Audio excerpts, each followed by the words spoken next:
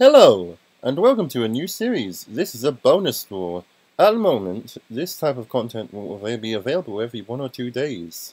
I love video games as well, so I wanted to talk about something which is related to them while drawing. In this episode, we'll be discussing Zelda topics about realism versus cartoony art styles, Nintendo Labo ideas, along with Dark Souls on the Switch and things which they should add into it, but probably won't.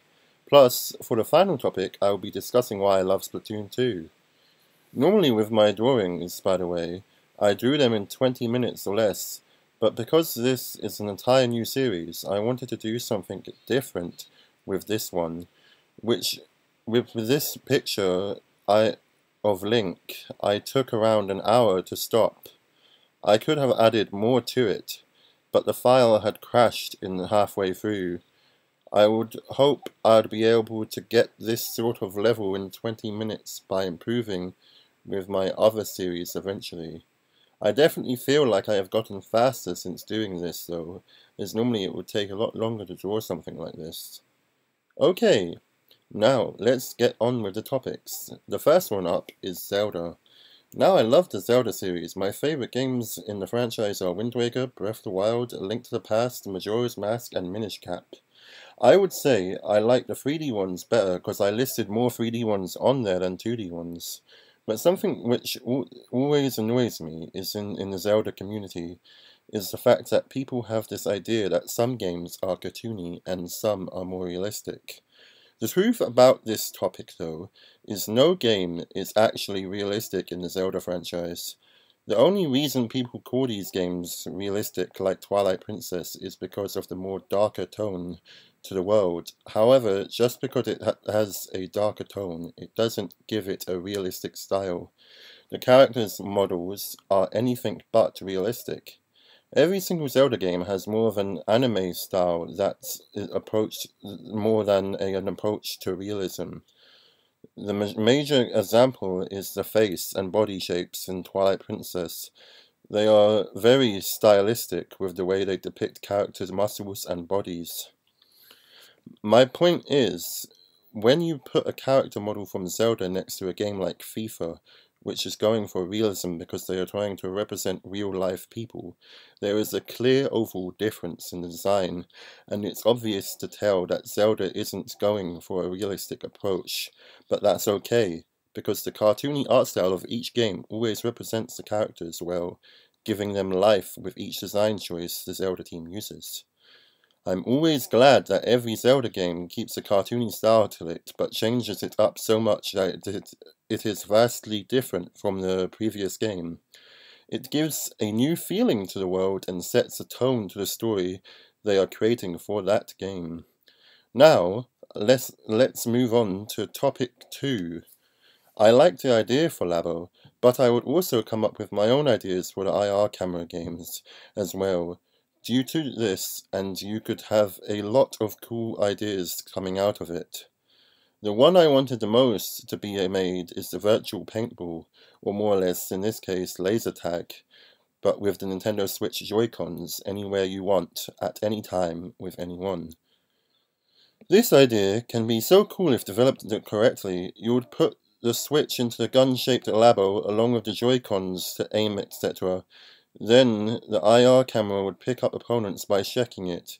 They have Joy-Cons of their own connected to the Wi-Fi. When you fire at them, you hit them or not, and the feedback will transfer to the Switch, showing their life bar drop down. You could probably have something in the area which you have to go back to act as a spawn point. The game would mainly be a 5 versus 5 team sort of deathmatch, and once all the players have been knocked out a certain number of times, or I guess a timer would run out, the game would stop, and whichever team has the most defeats would be the losing team. You could also even play an IR camera version of Capture the Flag, I guess, in real life, too. it might be complicated to pull off, because if you get a guy knocked out, he might not give up the flag, although I'm guessing you could put in a penalty system in the game if they don't give it up, which resorts to them being kicked out the match, I guess. Okay, so that's enough about that. Now let's move on to the third topic, Dark Souls. It is one of my many favorite games, and it's great to see the game on the Nintendo Switch. One thing I want on it, though, which I don't think will happen, is local play, or a Street Pass-like mode. If you're playing on the go, imagine if you could randomly connect to people who were near you playing the game, or just connect via Wi-Fi with your friends as well, in real life. It would be really great to have this game like this, where you wouldn't need internet to play online as well. The best thing about it is not having to worry about the servers getting shut down like Demon Souls right now in the future, so it would be safer to say that you would always be able to play PvP with anyone 20 years later if you wanted to. Another thing I'd like to add is motion controls. Skyrim had added it, so I guess Dark Souls could add it as well.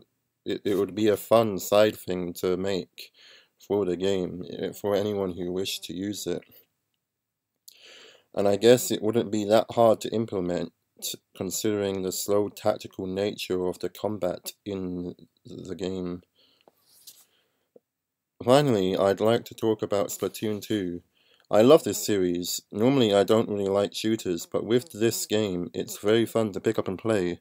I've gotten a lot better at aiming now with the motion controls, and really believe every shooter needs this sort of setup. If your game doesn't have motion controlled aiming, I might not play it as much as I have with Splatoon 2, because it makes it feel so good. I love how unique the mechanics of the game are. The teams which control the most inked spaces will be able to maneuver around the map a lot faster, which always means you should be trying to stop your opponents from painting the area before you by splatting them before they splat you. If you do this, your team will obviously have a much better chance on winning the match, as they have to wait for the respawn plus to clear a path of ink just to be able to get to you.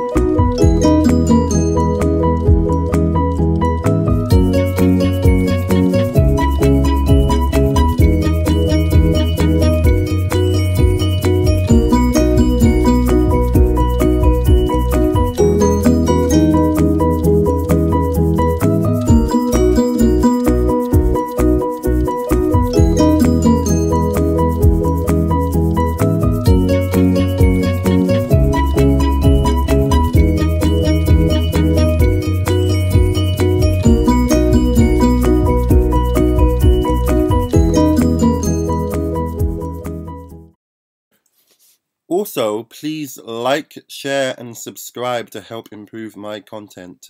Thank you for watching and have a nice day.